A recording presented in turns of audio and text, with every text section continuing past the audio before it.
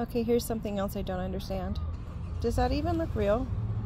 I just put it on there and I just put my lines through it because I know that's something important to do, and it was, the lines were put on through the one before.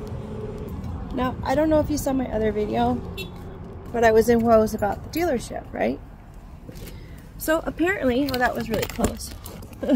So attractive.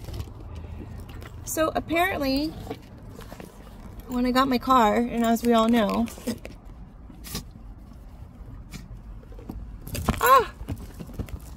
come on, you guys. We all know how I am about electronics and whatnot. So, bear with me. Okay. So we all know about the dealership, right? I bought my car in, what was that? In August. I bought it in August? Yeah, I bought my car in August. It's just so unbelievable that it's already the end of the year and I'm finally putting the registration tags on there. Bought my car in August. They had had the car on the lot since May. I don't know if they thought, hey, let's just, I don't know if they were like, hey, let's just not deal with the registration until we have to, until it gets purchased, and so that way it's just one time of putting the registration over instead of twice. I get that. I understand, right? I'm going to do a courtesy move on that because I don't know whose car that is, and I wouldn't want my license plate all out on display. I'll probably put a sticker over there. Anywho, I get a call from the dealership saying, hey, we got your mail returned to us. Somehow the DMV couldn't deliver it to you. I just showed you. It says Nissan of Irvine in the return address. It's a printout. Does that mean that they had it the whole time and like they couldn't have just said, hey, we printed it out for you, do you want to come get it?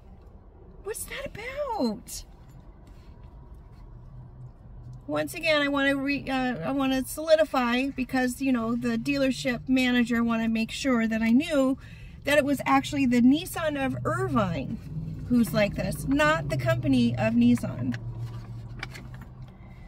So I'm grateful to have my registration, and it appears to be a real sticker, but it looked a little suspect to me. So here we are. I'm going to go ahead and keep this because it does say it is my official. Keep it for my records. I sure will. And it's on there finally by the end of the year. What a day it's been. What a day it's been. Hope your last day of the year is better than mine.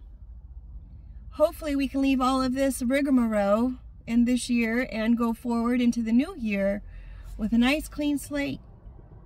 Wouldn't that be nice? It's all what you make it.